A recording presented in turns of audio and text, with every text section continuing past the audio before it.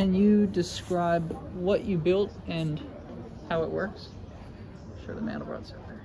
So we took the Mandelbrot Set solver that we implemented for the third lab in this course and improved it to run significantly faster so that it's a more pleasant user experience, and made the zoom much more responsive and dynamic. So it zooms, instead of just by factors of 2, by minute increments, as we will show you.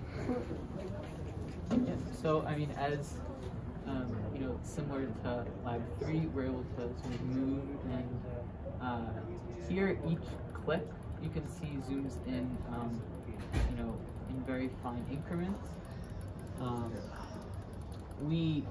If we click and also the mouse is moved, it reads inputs, you know, more responsively. So you can sort of zoom in faster by like slightly moving the mouse. Wow. Right, and then you can also zoom out.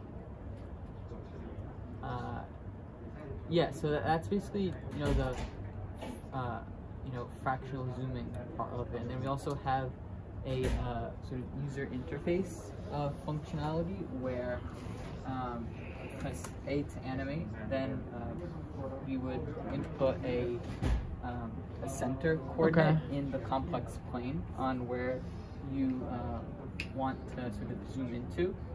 So you can do like -1.76 and Y is 0. That'll zoom into the third smallest bulb. Okay. And we can also enter a max zoom value.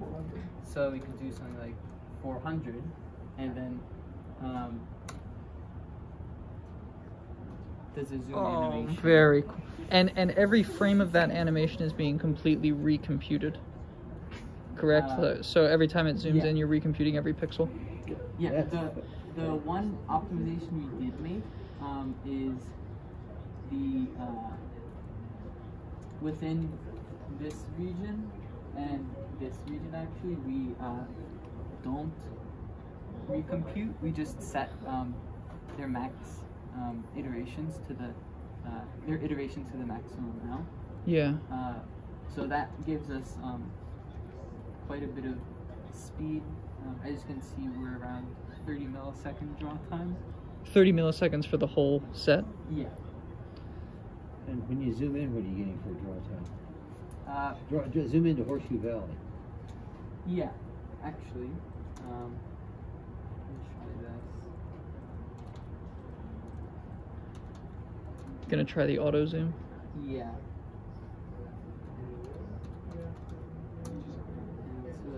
How many parallel iterators is it? We have 40. So here it's around like 200 milliseconds. Wow. Then it does. I think if you zoom in a little too much in the automated, it you might need to reset it. Sure. But yeah, and there's a lot of